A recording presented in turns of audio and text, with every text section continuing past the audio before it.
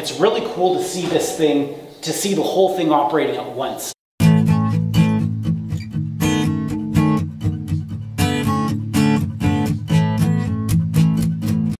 This is a massive grain mill that contains a smaller grain mill. Up until now, we've only seen these massive 6-foot wide wooden gears turning, right? And you're so close to them, you can't see the whole apparatus. But here you can see the whole apparatus. So this is a mock-up of the whole mill. These are the blades of the windmill, right? And then inside you could see an approximation of what the mechanism would look like. Something to note is that even though this is complex and really amazing, all of the mills that we've looked at so far have had far more gears. They've had camshafts, they've had gears that move in and out of place so that you can engage and disengage different pieces of machinery. So this is just the simplified and stripped down version of what we've been seeing in all of these mills. Right, but I mean, you can, gosh, what are these types of gears called? I can't remember. This is it's not a bevel gear, but it works like a bevel gear. And each of these teeth is held in place by a nail, and they're all wooden teeth, right? When we do gears now, we'll make them out of steel, we'll make them out of titanium, out of aluminum, something like that.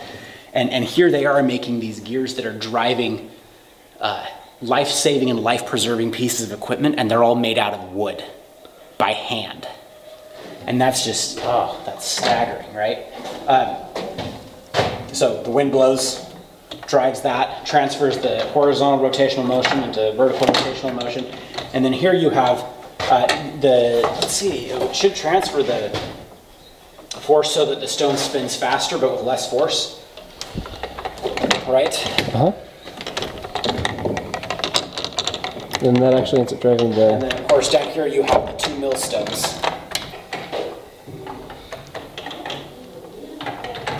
That is astounding.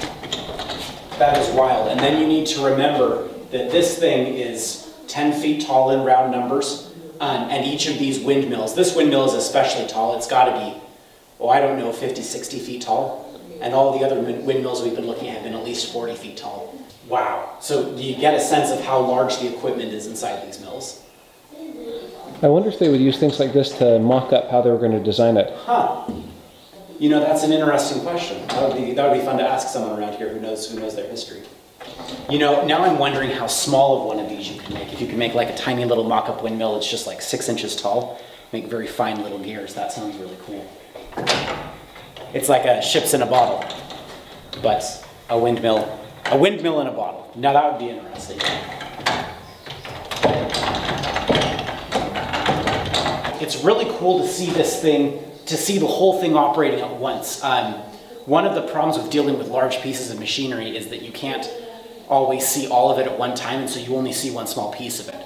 Really, and like the whole planet is that way too. Like it's too big to be seen clearly because you're too close to it, right? And so to be able to stand back a little bit and see how the whole thing goes, that is just amazing. Wow. You can't help but appreciate what a feat of engineering it is just to build something like this, and then to scale it up scale it up to 5 times its size. That's even more incredible. I'm all geeked out, man. This is just can't even handle it. One of the other cool things that this windmill model teaches us is about the value of standing back. Now, being engaged in things is super important, but there are some things that we can't see clearly until we sort of stand back from them. We're too immersed in them. If you've seen David Foster Wallace's videos or heard his speech about what is water, that's kind of what comes to mind, is there's 2 fish swimming in the water, 2 young fish swimming in the water, and an older fish comes past and says, you know, how's the water, boys? And one of the younger fish turns to the other younger fish and says, what's water? And so the point is that there are some situations in life where you're too close to things to see them properly. A fish doesn't know anything about water because it's immersed in it, right? It's like the air you breathe around you. You just take it for granted because it's always there and it's invisible. It's like the ground you walk on. The earth is too large to be seen clearly. And that's why we build scale models, to be able to take a step back and to be able to see the whole thing from a distance for a moment before then going back and getting inside one. Windmills mean things. Scale mechanical models mean things. If you like videos like this, go ahead and hit the like and subscribe to see more. Thanks. So we're now on the 3rd or 4th floor, and finally we found the millstones. This is the set of millstones that we have. They're massive, and what's odd to me is that they're not in the center of the room. Over here we've got a couple of chutes, so evidently grain is being stored above us. And then, because it's a mill, we've got these ropes all over the place, which, when tugged, set various things a-moving. Interesting thing over here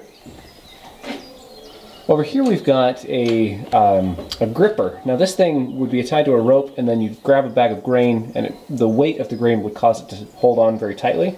There would also be a winch powered by the windmill itself. The millwright would pull a cord, and suddenly the bag of grain goes clear to the top to be ground down.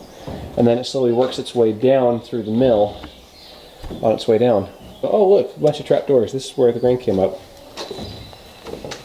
So is this used for hoisting? Is that the Yes, if I'm not mistaken, and it would go up one further. Yep. I hope there's some kind of winch up there, Yes, because I would not want to lift anything up there. that would be powered by the Imagine mill. myself lifting 50-pound sacks of grain up there all day. Yeah. Thanks, no thanks. No, that would definitely be powered by the mill.